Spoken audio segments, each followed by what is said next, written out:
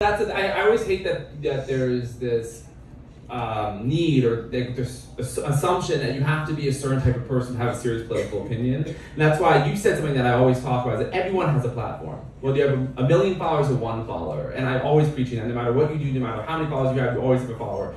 You always have a following.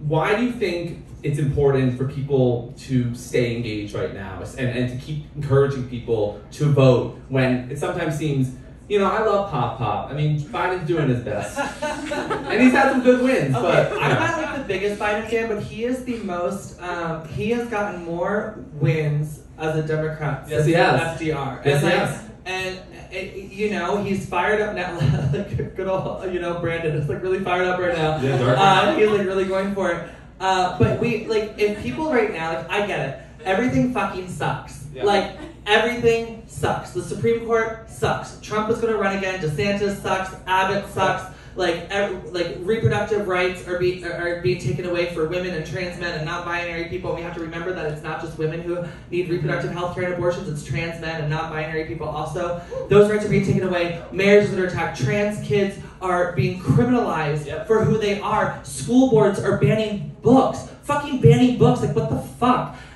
So yes, it's very easy to be like, you know what, I'm not, you know, I'm gonna go watch Housewives, which yes, I am obsessed, and I will be watching it tonight. But Whitney Rose is doing my show in 2 weeks. You have to come. I'm so fucking excited. Down.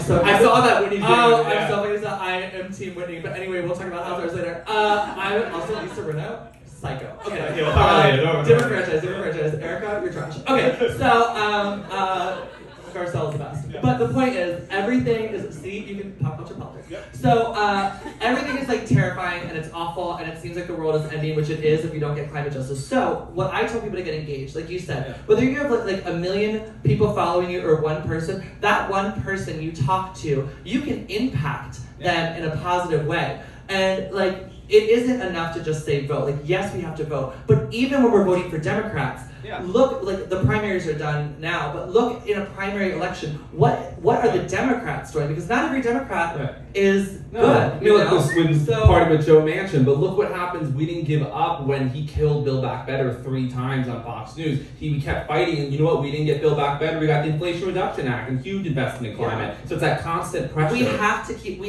putting pressure. We have to keep putting pressure. Right. We have to keep voting, and we have to keep calling and showing up at their offices and like being loud, because people's lives are literally at stake. 10-year-old girls who are raped have to cross state lines to get an abortion. Their lives are at stake.